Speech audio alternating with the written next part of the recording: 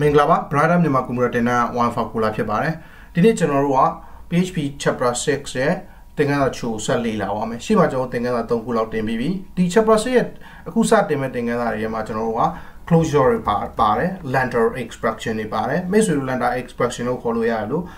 lambda function လို့လည်းခေါ်လို့ရတယ်ဒါမှမဟုတ် lambda လို့ပဲတည်တယ်လည်းခေါ်လို့ရတယ်ပြီးရင်ကျွန်တော် callux ရှိမယ် callux တွေကိုလေ့လာမယ်ပြီးရင် array worker တွေလေ့လာမယ်ပြီးရင်ကျွန်တော် callback function အကြောင်းလေ့လာမယ် variadic တွေအကြောင်းလေ့လာမယ် anonymous function နဲ့ dynamic function creation တွေအကြောင်းလေ့လာမယ် okay အဲ့တော့ကျွန်တော်လေ့လာတဲ့အရာတွေနည်းများတယ်ကျွန်တော်တစ်ခုချင်းစီပဲဖြည်းဖြည်းချင်းခေါ်သွားမယ်မိတ်ဆွေတို့သဘောပေါက်ဒီကတော့ intermediate သင်ခန်းစာ basic ကိုမိတ်ဆွေတို့ကောင်းကောင်းလေ့လာပြီးဆိုရင် intermediate သင်ခန်းစာကိုလေ့လာ intermediate မှာလည်းဒါကျွန်တော်စသအုပ်သင်ခန်းစာရမဟုတ် chapter 6 object တွေ class တွေအကြောင်းကျွန်တော်ကောင်းကောင်းပြီးသွားပြီနော် okay အဲ့တော့ကျွန်တော် closure နဲ့စမလားတစ်ခုနဲ့စတော့ကျွန်တော် dynamic function creation နဲ့လည်းစလို့ရတယ်အဲ့တော့ဒီမှာကျွန်တော်စပြီးတော့ dynamic function creation နဲ့စမယ် dynamic function creation ဆိုတော့ PHP မှာကျွန်တော်တို့က function ကိုဖန်တီးနိုင်တဲ့ class ရှိတယ်ဥပမာဆိုကြပါစို့ CREAT create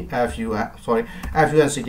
function ဆို create function ရှိတယ်သူက parameter နှစ်ခုရှိတယ်တွေ့လိုက်မိတ်ဆွေတို့ argument ရဲ့ constraint ရဲ့ argument ကကျွန်တော်ပထမ parameter constraint ကဒုတိယ parameter ပြီးရင်ကျွန်တော် semicolon ပိတ်လိုက်ဒီ parameter နှစ်ခုပါရင်ကျွန်တော်က function တစ်ခုဖန်တီးလို့ရတယ်ဟုတ်ပြီနော်ပုံမှန်ဖြစ်ကျွန်တော် function တွေကိုဘယ်လိုဖန်တီးခဲ့လဲ fun function ကိုစားပွင့်ပိတ်စဖြစ် function ရဲ့ name လေးတော့ထည့်လိုက်အောင် function ကိုကျွန်တော်ကdo sdh something လို့ပြောရမယ် okay ဒါကပုံမှန် function ဖန်တီးတာအခုကကျွန်တော်ဘာတုံးပြီး function မှ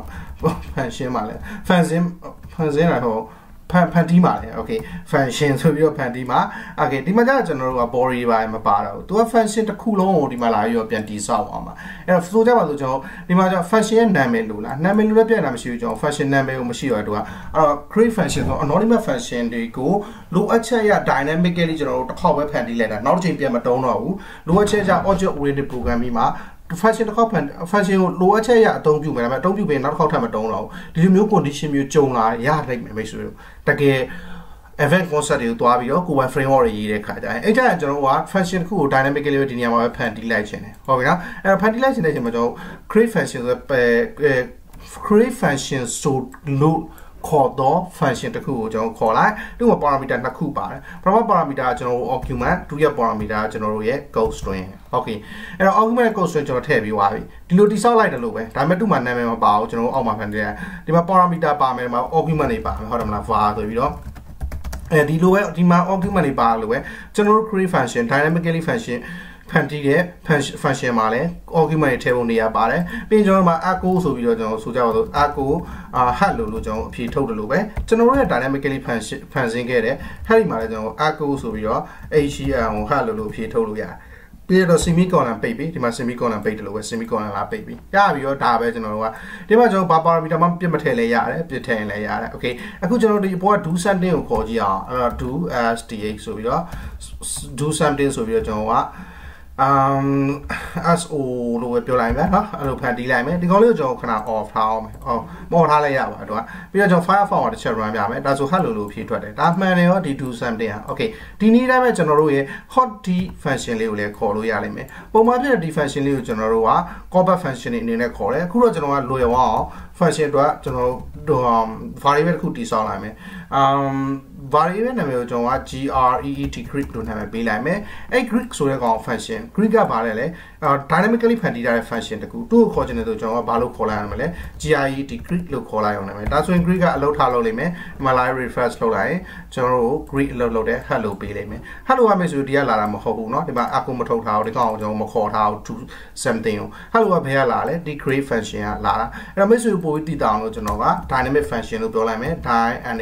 dynamic function okay အဲ့တော့ dynamic function ကို refresh လုပ်ပြီးခေါ်လိုက်ရင်လေ hello dynamic function ကိုရလိုက်တယ်အဲ့တော့ မိတ်ဆွေတေချာလေးအာရုံစိုက်ထားဖို့လိုတယ်ဒါမလို့တော့ကျွန်တော်ပြန်တိဆောက်မယ်နံပါတ်1ကကျွန်တော်က dynamically function တစ်ခုကိုတိဆောက်ခြင်းနဲ့အကောင့် function ကနောက်ချိန်အသုံးပြုစရာမလိုဘူးအဲ့တော့တစ်ခေါက်တုံးပြီးရင် flash out ဆိုတာကျွန်တော် Java programming လို့ function လုပ်တယ်လုံးဝအဆုံးသတ်လိုက်တဲ့ဘောပဲလေနော်အဲ့တော့ဆိုကြပါစို့ CREAT create function ဆိုပြီးတော့ function ကိုတိဆောက်အသုံးပြုပြီးတိဆောက်မယ်ပထမ parameter argument တွေပါမယ်ဒုတိယ parameter ကကျွန်တော်တို့ရဲ့ constraint ပါလိုက်မယ် okay ဒီ function ကိုကျွန်တော်ကခေါ်လို့မရတော့ anonymous function ပုံစံဖြစ်နေတာအဲ့တော့ခေါ်လို့မရဘူးကျွန်တော်ဘာလုပ်ရမလဲခေါ်လို့ရအောင်လို့သူ့ကိုကျွန်တော် variable တစ်ခုထဲမှာ assign လုပ်လိုက်မယ်var ဆိုပြီးတော့ဟုတ်ပြီနော်အဲ့ var ဆိုပြီးတော့ var ဘာဖြစ်သွားမလဲအဲ့ဒီ function ဖြစ်သွားမယ်အဲ့တော့ function ကိုလမ်းခေါ်ခြင်းလဲဆိုရင်ဒီမှာလာပြီး function ကိုခွင့်သက်ခွင့်ပေးလေးနဲ့ခေါ်လို့ပဲ function နာမည်ဖြစ်တဲ့ variable name ကိုနောက်ကခွင့်သက်ခွင့်ပေးလေးနဲ့လမ်းခေါ်လိုက်အဲ့ဒါဆိုဒီ function အလုပ်ထားလုပ်လိမ့်မယ် function အလုပ်ထားလုပ်ရင်ဘာလုပ်မအောင်ကျွန်တော် echo ဆိုပြီးတော့ LOHL lohe ဆိုပြီးဖြည့်ထုတ်ပေးလိမ့်မယ်နောက်ကတော့ semicolon လေးထည့်ဒါဆိုရင်မှာ refresh လုပ်လိုက်ရင် lohe လို့ဖြည့်ထုတ်ပေးရမယ်ဆိုပြီးတွေ့ရနိုင်မယ် okay ဘာမှမခက်ဘူးအဲ့မှာကျွန်တော်ကဘာလုပ်လို့ရလဲ data လမ်းပို့လို့ရတယ်ဆိုကြတော့ $sign PI para 1ဆိုပြီးကျွန်တော်လှမ်းဟို data လက်ခံထားမယ်ဒီဘက်ကနေကျွန်တော်ကလှမ်းပြီးတော့မောင်လို့ကျွန်တော်လှမ်းပို့လိုက်မယ်အဲ့ဒါမောင်က Harry para 1နဲ့ကို parameter တစ်ခုအနေနဲ့ရောက်သွားမယ် argument တစ်ခုအနေနဲ့ရောက်သွားမယ်အဲ့ကောင်မှကျွန်တော်အဖြေထုတ်ခြင်းနဲ့ဆိုမှ space bar တစ်ချက်ခံနောက်ပြီးတော့ dot ခံပြီးတော့ကျွန်တော်တို့ရဲ့ variable ကိုဒီမှာကျွန်တော် curly bracket လေးကြားမှာအဖြေထုတ်ပြမယ်သူ့ကိုကျွန်တော် variable ဖြစ်တဲ့ PI para 1ကိုအဖြေထုတ်မယ်လို့ပြောလိုက်ဒါဆို main ဆို refresh လုပ်ကြည့်လိုက်ဒီခေါက်ကျရင်ကျွန်တော်က low hair မှာမောင်လို့ပြလိုက်မယ် curly bracket ကိုမတီးလို့ပြောနေတယ်ဟိုကျွန်တော်နည်းနည်းများသွားcurly bracket အဲ့တော့စေးလိုက်မယ်စေးပြီးတော့ကျွန်တော်နောက်တစ်ခေါက်ပြန်ပြီးတော့ run ခြင်း curly bracket မသိဘူးလို့ပြောတယ် curly bracket တစ်ချက်တော့ပြန်ဖြုတ်ထားပြီးတော့ဒီတိုင်းပဲကျွန်တော်တို့က power လို့ပဲဖြည့်ထုတ်ကြည့်လိုက်မယ် refresh နဲ့ရင် low hair မောင်လို့ပြနိုင်မယ်မောင်ကဘယ်ကလာတာလဲကျွန်တော်တို့ရဲ့ power 1ကနေလာတာအဲ့တော့နောက်ထပ် parameter တစ်ခုထပ်ပို့ရင်ရောအောင်ဆိုပြီးပို့ရင်ရပြတ်တာမရှိဘူးကျွန်တော်ဒီမှာပဲ semicolon လေး AUNG မှားတယ်ရဟုတ်ပြီအဲ့မှာကျွန်တော်တို့မှာ semicolon လေးပိတ်ပြီးတော့ $sign power 2ဆိုပြီးတော့ကျွန်တော်ဖမ်းလိုက်မယ်2ဆိုပြီးဖမ်းလိုက်မယ်ပြီးရင် power 2ကိုလည်းကျွန်တော်အဖြေထုတ်ခြင်းနဲ့ဆိုရင်ဒီမှာလာပြီးတော့FIRST fact PR as 1% x ဆိုပြီးတော့ fact% ကိုအရင်အဖြေထုတ်မယ်ပြီးမှကျွန်တော် second person ကိုကျွန်တော်ဒီမှာဒီ power ရဲ့နောက်မှာ concatenation ခံကျွန်တော်တစ်ခုခုလွဲသွားပြီ first person x ဆိုပြီးတော့echo low hair first person is ပေးပါခံပြန်လာတော့မရှိပါဘူးdouble go ပြီးတော့ကျွန်တော်မှာလာပြီးတော့ drop ခံမယ်နောက်ထပ် double go နဲ့ပဲကျွန်တော်ကမှာလာပြီးတော့ SCC1 ဒီ second PS1 person x ဆိုပြီးတော့ second person ကကျွန်တော် drop ခံပြီကျွန်တော်တို့ရဲ့ parameter 2ဖြစ်တဲ့ PARE power 2လာပြီးဖြည့်ထုတ်ပေးလိုက်အဲ့တော့ကျွန်တော်စေ့ပြီးတော့မှာ chat run ကြည့်လိုက်မယ်ဆို refresh နေကြည့်လိုက် first person is မောင် second person is အောင် second person မှာကျွန်တော် line break ဘာလို့မခံခဲ့တာလဲမေဟောလို့ပေါ့ okay အဲ့တော့မှလာပြီးလှအောင်လို့ line break ခံပေးလိုက်မယ်ဒါဆိုရင်တော့မိတ်ဆွေကြည့်ချင်း first person is မောင် second person is အောင် first person is power 1ဘယ်ရရလဲအဲ့ဒီကျွန်တော် argument parameter 1ရတာပြီးတော့ second person ရဲ့ parameter 2ကဘယ်ရရလဲကျွန်တော်တို့ရဲ့ h ရှိရမယ်လှမ်းပြီး function လှမ်းလုပ်လိုက်တယ်ဒီ dynamic function ကို function လှမ်းလုပ်လိုက်တယ် parameter 2ကရတာဟုတ်ပြီနော် parameter 2ဆိုတော့ parameter 2ကရတာအဲ့မှာကျွန်တော်ဒီမှာလှမ်းပို့ရကောင် argument 1ကမောင် argument 2ကအောင် pairwise နည်းရ argument 1ဖြစ်တဲ့မောင်က parameter 1ကိုရောက်မယ် argument 2ဖြစ်တဲ့အောင်က parameter 2ကိုရောက်မယ်အဲ့မှာကျွန်တော်က dynamically ဖြည့်ထုတ်ပေးလိုက်တာတကယ်တော့ဒီကိစ္စအရင်ရှင်းနေမိတ်ဆွေတို့ဖြည့်ချင်းစူးစမ်းပြီးလုပ်ကြည့်ကျွန်တော်ဒီမှာတော့ရက်မယ်မရက်ခင်ကျွန်တော်တခုလုပ်ပြအောင်မယ်အဲ့တော့ပြန်ပြီးတော့ကျွန်တော် create function ကိုပြန်တည်ဆောက်မယ်ဆိုလဲ create function ဒီမှာလာပြီးတော့ပထမ code argument string နောက်က code string ဒီ code string မှာကျွန်တော်တန်ဖိုးပါပဲထုတ်နောက်မှာ semicolon ဒီထဲမှာလာပိတ်ပေးရမယ်စပြီးကျွန်တော်ကဒီ function ကိုတို့ dynamic function ဖြစ်တဲ့ကြောင့်ကျွန်တော်ခေါ်လို့မရဘူးခေါ်လို့ရရင်ကျွန်တော်ဘာလုပ်တင်လဲ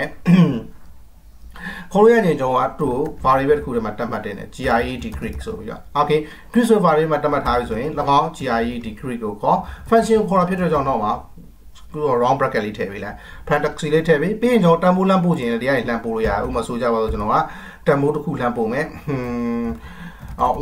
2ဆိုပြီးတော့1ပြီးတော့ comma 2ဆိုပြီးတော့ကျွန်တော်လှမ်းပို့လိုက်မယ်ပြီးရင်ဒုတိယတန်ဖိုးဒုတိယ argument အနေနဲ့ဒုတိယ array ကိုကျွန်တော်က3 and 4ဆိုပြီးတော့လှမ်းပို့ထားမယ်F O U R 4 okay အဲ့ကောင်မှာကျွန်တော်ဒီဘက်ကလာဖမ်းမယ် parameter 1ဖြစ် argument 1 plan ပို့လိုက်တဲ့1 2 array ရှိ array ကိုကျွန်တော်က parameter 1အနေနဲ့ဖမ်းမယ် $sign power 1 argument 2ဖြစ်တဲ့ဒီက3နဲ့ 4ပါတဲ့ array ကို parameter 2ဖြစ်ဖမ်းမယ် comma can $sign PR power 2 okay ဒီမှာကျွန်တော်ကဘာလုပ်မလဲ echo ထုတ်တော့မယ် echo ဆို array ကို echo ထုတ်လို့မရအောင်ကျွန်တော်သိပါတယ်မိတ်ဆွေစိတ်ပုံနဲ့ okay